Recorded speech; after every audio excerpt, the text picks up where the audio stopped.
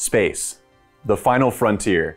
We know very little about our neighbor planets, but every year we learn a little bit more. Did you know that there may be gemstones on other planets? There's even a good chance that there are diamonds on Mercury. But before we get into that, let's talk about our favorite red planet, Mars.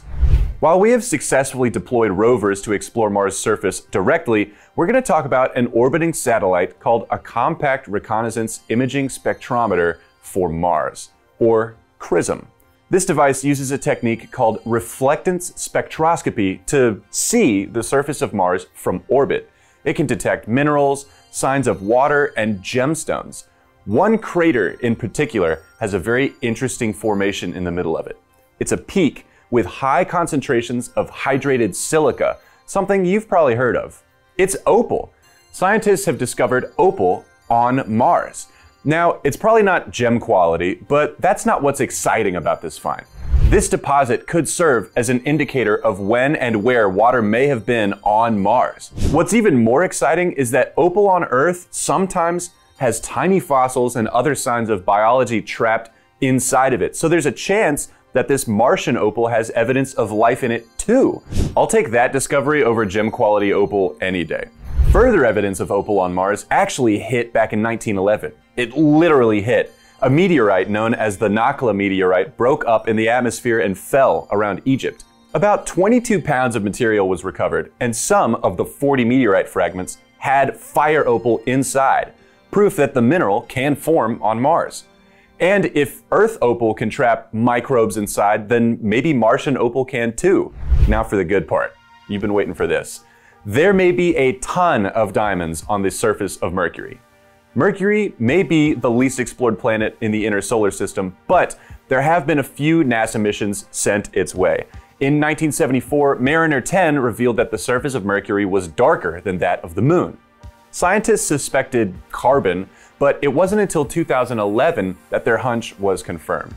Messenger orbited Mercury for 4 years, which is really challenging considering how close it is to the Sun and its immense gravity.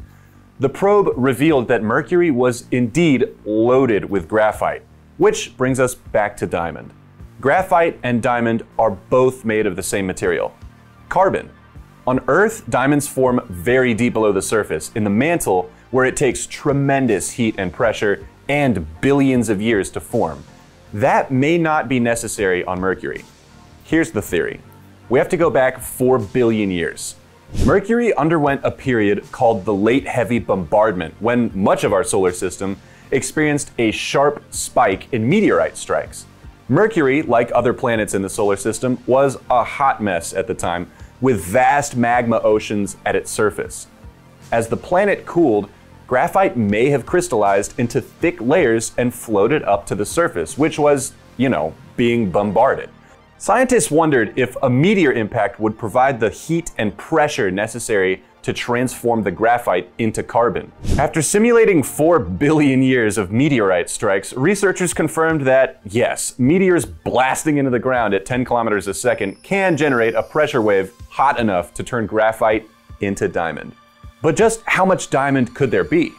These simulations showed that if that graphite shell was about 300 meters thick, meteorite impacts would have converted maybe 30 to 60% of the carbonaceous material into diamond, potentially creating, 16 quadrillion tons of diamonds, which is way more than there is on Earth. Now, with 4 billion years of impacts, it's possible that subsequent meteor strikes could have destroyed the diamonds created by previous impacts. However, the melting point of diamond is 4,000 degrees Celsius, so it's less likely than you think. They more likely just got violently relocated. If that 16 quadrillion got you excited, I have some good news for you. Another probe called the Bepi-Colombo is en route to Mercury right now, courtesy of a partnership between the European Space Agency and the Japanese Aerospace Exploration Agency. It launched in 2018 and will reach its destination in late 2025. Why is it going to take 7 years to get to a planet that's relatively close to us? Well, it's not exactly a straight shot. See, speeding up and slowing down in space isn't so easy, and the amount of fuel needed to use thrusters to accelerate or hit the brakes would make the probe way too heavy to launch. Instead, the probe takes its time and uses the power of gravity to slingshot itself around the planets of the inner solar system before it finally settles into orbit around Mercury, telling us more about the surface of the planet closest to the Sun. That's all for today, although I should mention that Earth is a planet just like all the other planets, and technically anything that occurs geologically on Earth could potentially occur on another planet as well. I mean, all the planets have rocks, after all, but it's still exciting to find out that your neighbor could have 16 quadrillion tons of diamonds. What color do you think they are? Let me know down in the comments, and don't forget to like, subscribe, and ring the bell so you don't miss out on our follow-up video in 2025. See ya.